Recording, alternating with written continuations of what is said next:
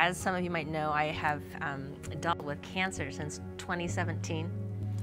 I was driving in a car in 2019, and all of a sudden I just felt this outpouring of the Spirit. I was like trying to drive. The tears were streaming from my eyes. It just kind of came randomly.